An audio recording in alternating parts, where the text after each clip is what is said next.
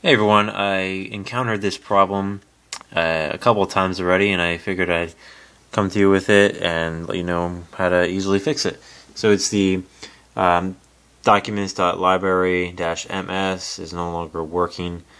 I have no idea why it just suddenly does that, but if you encounter this problem, it's very easy to fix.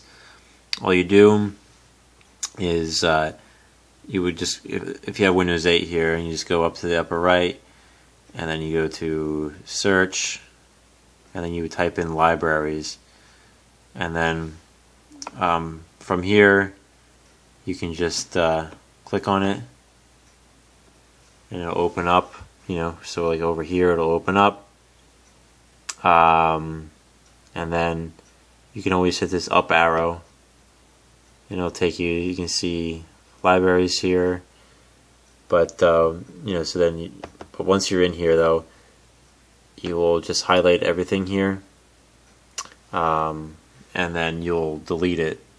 So I can just show you right now. So there's a document like April OT.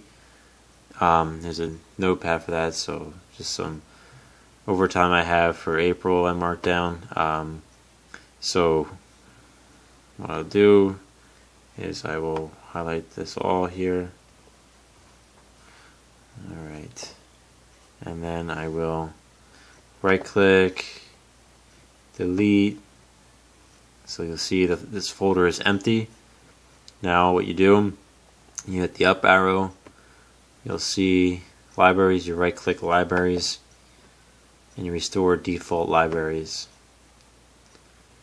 So once you do that, go back in, document is still intact, so then you won't receive that problem anymore where it says documents.library-ms is no longer working. Very easy to fix. It's very simple. Any questions you may have, let me know. Thanks.